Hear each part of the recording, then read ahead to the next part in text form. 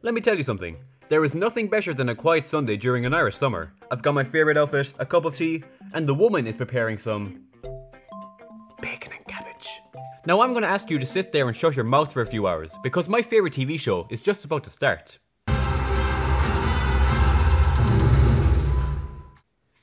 What else would I be watching?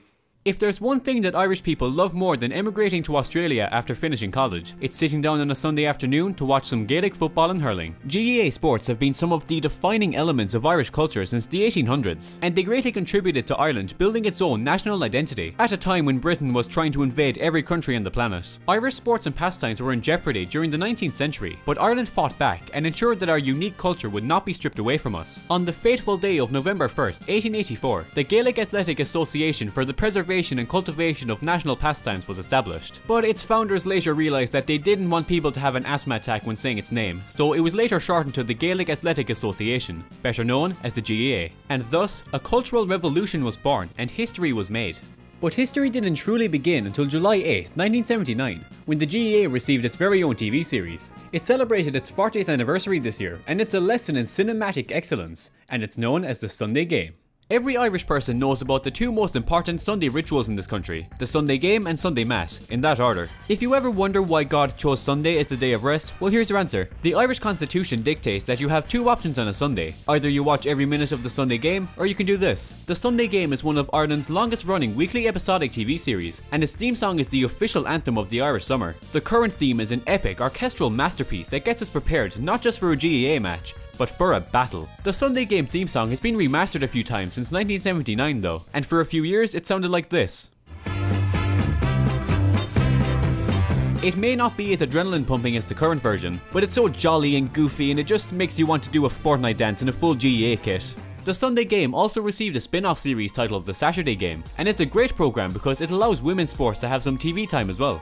It's a shame that most people in the country neglect it though. Two main sports have been featured on the Sunday Game every year since the first episode. You've got Gaelic football, a fast-paced game that requires speed, stamina, and years of training. And if you don't like playing sports without wielding a f***ing weapon, there's hurling, a sport where boys become men. You know, it's that thing Rory Stories is always making those videos about. This sport is for the toughest of the tough, so before you ask about my personal experience with the game, tell me this. Do I look like somebody who plays hurling? The Sunday Game also has some dramatic moments outside of the matches, because the commentators can get pretty sassy sometimes. Just take a look at this. Can I just tell you? Can I just finish the point?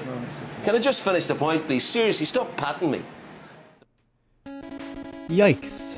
The GAA is universally adored in the Emerald Isle, but they've had a fair share of controversies over the years, particularly in 2014. Even if you forget about the Garth Brooks drama, the GAA was met with public outrage when they sold the broadcasting rights of certain championship games to Sky Sports. The beautiful thing about Gaelic football and hurling is that they've always been humble amateur sports, and this seemed like a sellout move that would prevent a lot of GAA fans from watching certain matches, unless they wanted to sell their house for a Sky Sports subscription. Another controversy in 2014 was the whole yellow card and red card formula being slightly altered. The GAA decided to shake things up by adding a black card into the mix, and everybody disliked that. According to these graphics, you can receive a black card for challenging your opponent to a wrestling match and calling the referee a bollocks. If a player commits any of these offences and receives a black card, they must do a walk of shame off the pitch, possibly serve jail time, and let a substitute take their place. Despite these occasional changes to the GAA formula, the Sunday Game has been using the same plot structure every year since it started, but it never gets stale. Hundreds of unpaid athletes from across the country represent their county in a series of competitive bouts, in pursuit of the most prestigious titles in the world of sport, Sam Maguire and Liam McCarthy. Hurling and football are two completely separate divisions, and every county's skill level depends entirely on the sport. For example, Kilkenny don't even participate in the Senior Football Championship for fear of embarrassing themselves, but they refuse to let any other county win a hurling match. On the other hand, Kerry have won more Sam Maguires than any other county by far, but in hurling, they can't even win a Joe McDonough. They only have a single Liam McCarthy to their name, which they won all the way back in 1891, and I feel like we don't talk about that enough. Now, I'm not saying that's humiliating for a county that calls itself the Kingdom. I'm just saying that there isn't a single person on earth today who was alive when Kerry last won a Liam McCarthy. Speaking of the Kingdom, every county has a unique nickname that will either make them sound like a formidable army or a group of children doing a table quiz. Kilkenny, the Cats; Clare, the Banner; Dublin, the Jackeens; Roscommon, Irrelevant. All of these counties battle it out in some intense matches to come out on top as the champions, more commonly known as the 𝗕𝗔𗖏𝗎𝗎𝗍𝗎. Some counties can keep incredible winning streaks, while other counties fight valiantly, but always fall at the final hurdle. In a typical season of the Sunday game, most episodes are filmed in small stadiums across the country, but the season finale is always taped in Croke Park. The All-Ireland final is the end game of the Football and Hurling Championship season, and you can buy tickets for these games if you're willing to live in poverty for a few weeks. All-Ireland endgame is when a casual sport becomes a spectacle. The players walk around the field with a marching band, they pretend to know the lyrics of the national anthem, and they shake hands with that guy from Postman Pat.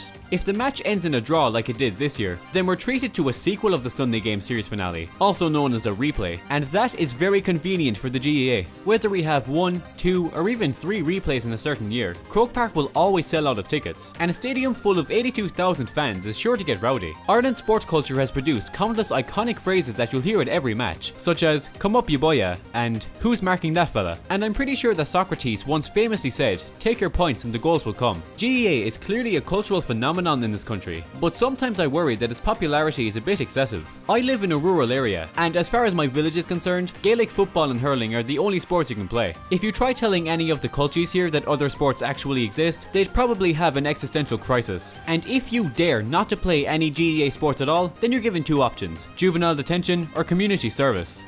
Of course I played some GAA as a child because it's a moral obligation where I live, but I retired when I was 11. I was such a talented player that my teammates looked inferior by comparison, so I had no choice but to give it up. Or at least that's why I think my manager said I was embarrassing the team. Please get out of my life. If you're a regular viewer on this channel, then you may remember when I talked about Gaelic Games football for the PS2 a few months ago. Well, due to time constraints, I had to write, record and edit that entire video in one day, so it came out very rushed and I don't think I did the game any justice, so here we go again. As we all know by now, the establishment of the GAA revitalized our national pride, and it went on to receive a sublime TV series with a rating of 8.5 on IMDb. Then it ventured into video games and we ended up with this travesty. November 11th, 2005 saw the release of Gaelic Games football exclusively for the PlayStation 2, and this game had the streets talking when it came out. Every Irish gamer had dreamt of being able to play a video game adaptation of the Sunday game, and this game did not make those dreams come true. In fact, it's more of a nightmare. Gaelic Games football was a top seller during the Christmas season, and it undoubtedly led to a lot of excitement around the country. But after a few weeks, everybody realized something. This game fucking sucks. As soon as it became public knowledge that Gaelic Games football had almost tarnished the Sunday Games legacy, so many people returned the game that some places had to stop taking it in altogether. And if you want to exchange this game in 2019, then I hope you're okay with receiving 1 cent from CEX. It only cost 50 cents to buy it though, so I set a world record by becoming the only person to buy this game in the past decade. So we're going to bust out the PS2 and give Gaelic Games football a fair chance. The disc doesn't work. Divine intervention at its finest. Thankfully, I had a backup plan in case a situation like this was to occur. I also bought Gaelic Games Football 2, the Squeakquel, and Gaelic Games Hurling. That's right, there are 3 entries in the Gaelic Games series. Here's a collection of every GAA video game that has ever been published, and here's a collection of good GAA video games. You can clearly tell that the development team went above and beyond to make each of these games completely unique. I was drawn to these 2 games because of the Football and Hurling Skills DVDs, but we're just going to focus on the actual games for now.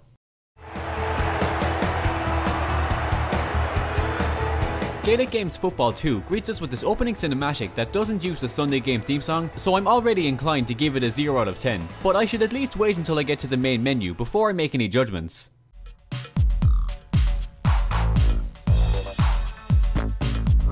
I have a bad feeling about this already. The user interface isn't pretty, but it's easy to understand and there are plenty of modes available from the get-go. We can play a single match, there's a championship mode, manager mode, missions and training. As you can see in championship mode, we can compete for the All-Ireland Senior Football Championship, but the Tommy Murphy Cup is right there, so why bother? These character models are frightening. In manager mode, we can choose our fighters and every team is given a rating, like in any other sports game. Antrim and Wicklow don't seem ideal, Wexford is decent with 65, and as for Westmeath, nice. I don't know how to play the game yet, so I'll start off in training mode, and I'm going to represent my home county. The game randomly selects Armagh as my opponents, so this should be easy. After a few minutes of gameplay, I can't tell if Gaelic Games Football 2 is supposed to be an improvement from the original. The game keeps instructing me in how to play while I'm trying to focus, so Armagh scores 2 points, and the crowd goes wild. On the other hand, I'm not very impressed, so I rage quit and move on to my first proper game. I'm going for a more campy, defensive playstyle in this match, so I try to confuse the opposition by running in the wrong direction. This method leads to a very uneventful first half, but I get to hear this classic line from the commentator. Both these sides will be looking forward to their banana and cup of tea at half time. When I heard this for the first time, my initial reaction was, that's kind of funny. But when I had to listen to him say this at halftime in every single match I played, I felt like I had schizophrenia. I tried my best in the second half, but to no avail, as I lose by 2 points in what was probably the most boring Gaelic football match in history. Big disappointment for Cork. You can say that again. I try out the mission mode, and I'm thrown into the second half of an All-Ireland football final where I must help Cork achieve a double championship win. It sounds like a fun mission, but it isn't easy. I dramatically botch a kick out, and I concede my first goal as a result. The player who scored the goal then gets a slap across the head for being cheap. Despite my best efforts, I get absolutely wiped, so that's enough of that. Do you ever get depressed when playing a game? Maybe football just isn't my thing, so I'll switch over to Gaelic Games Hurling and hope for the best. Based on my observation of the opening cutscene in the main menu, I realised something immediately. This is the same game.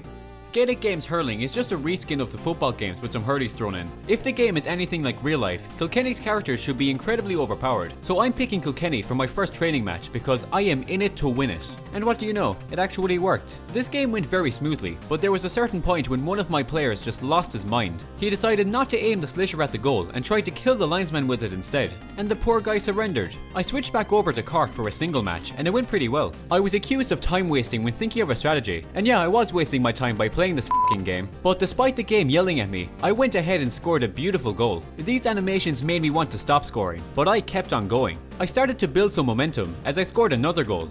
And another goal. I ended up humiliating Waterford in a squash match, and I noticed that the commentary sounds very unnatural and chopped together.